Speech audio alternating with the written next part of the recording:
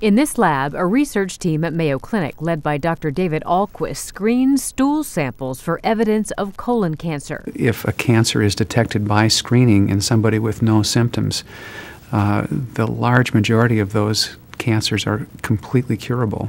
Dr. Ahlquist's team improved existing stool test technology to make it highly effective at detecting early-stage colon cancer and precancerous polyps.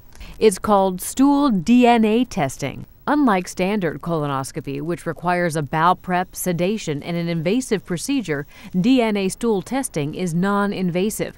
All patients have to do is send a stool sample to the lab. Here's how it works. Colon polyps and cancers shed DNA that ends up in your stool. In the lab, technicians extract DNA from the stool. From that DNA, they identify mutated genes from normal genes. An increased amount of mutated DNA indicates the presence of cancer or precancer. That tells me that there's a percent of DNA on my PCR plate here which has mutations, and we know that the patient has a possible cancer there because of the number of mutations we find in his stool sample. Most cancers shed mutated DNA, so Dr. Ahlquist says this technology may also be an effective screening tool for cancers found in other areas of the digestive tract, such as the mouth, bile duct, pancreas, or esophagus.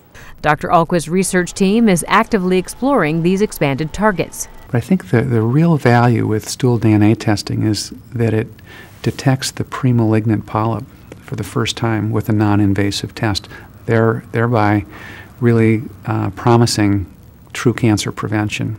For Medical Edge, I'm Vivian Williams. But yeah, there's not much to see in the final step. She showed you the cleaner tubes. So go ahead.